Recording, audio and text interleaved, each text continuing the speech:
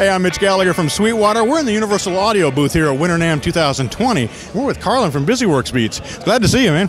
Awesome, yeah. It was like I'm meeting a legend in person. It's kind of surreal. Oh, man, come on. We were just talking. You're the guy that's got all the views, man. Those videos, you're just cranking them out. Indeed. But, you know, when you serve the people, that's what really matters. And that's why I said I have a ton of respect for Mitch. Because I see your face and I'm like, how does he know everything about everything that I look up on the website? So I just have a deep respect. Oh, well, thank you so much. Likewise, likewise. So tell me a little bit about how you got into doing this. Basically, I was in my mom's extra bedroom, and I had to figure out a way. College loans were coming, the student debt, and I said, how am I going to pay the student loan? Right. And my back was against the wall, and I said YouTube was my only option. And I just said, I have to go all in, and I made that decision, sacrifice the stuff that doesn't matter, and now we're here. That's really what it comes down to. Right. How much desire do you have? How much do you want it that bad? How do you feel? So how did you get things going? How did you get rolling? Were you doing a video a day, a video a week, and how were you promoting yourself? It really started with a Facebook group, and I was helping people solving their questions. But with music, you can't really type out, hey, here's how you change the low-pass filter. Right. It doesn't make any sense. So I had to show them via video. So I had the, what is it called? Not Candy Cam, one of those camera things, apps, and I had the demo, and I just recorded the screen. Now, I went to school for pre-med, which is way different than music. That's why I respected your grad degree, you going to all these different places, because it really does take a journey of knowledge and seeking wisdom. And I think a lot of people just seek the tactics and not the wisdom. That's an interesting point. You know what I mean? Yeah, there is a difference, right?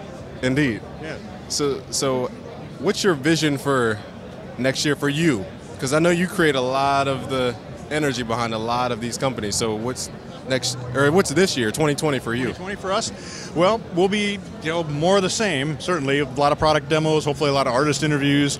But I'd like to move myself more into some of the more tutorial kinds of things. And because I think that if you show someone how to use the gear, they're going to be that much more engaged with it and that much more interested. Exactly. And that's why, again, I can't say it enough. His deep knowledge of, it's just incredible. I just respect that. I wish I could understand what I don't know. Because if I knew what I didn't know, I would know what to chase to get to the next level. So do you still find curiosity in what you do? Do you still find there's like stuff you don't know? Oh yeah, man. I just love gear. I've always loved gear. And so for me, there's nothing better than a new piece of gear shows up that I've never used before and get to plug that in and explore it and figure it out and figure out how to present it. Because a big part of what interests me is who is that for, right? Because every piece of gear has a customer for it. And the question is who and why. And so that's what we really try to get to with our videos.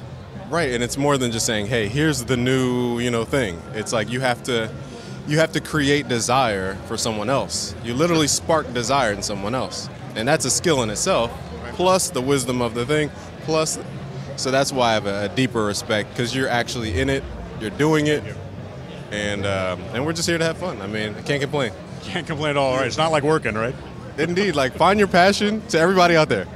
Find what makes you wake up in the morning and get excited and chase that, because one day I had to work. Do you do you said you do a lot of recording or did a lot of recording? Yeah, sure.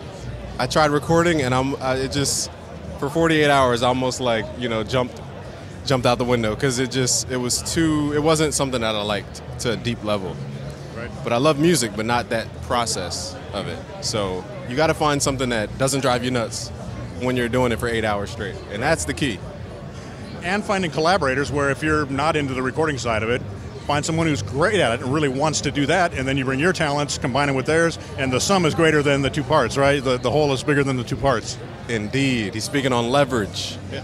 Leverage is the ultimate key, but that's for a different seminar, a different one of these. We'll throw our own seminar or something, but again, I just appreciate you, Mitch, and Justin. Justin behind the camera? Behind the cam, yeah. Always got to give credit. He's the guy who does all the work.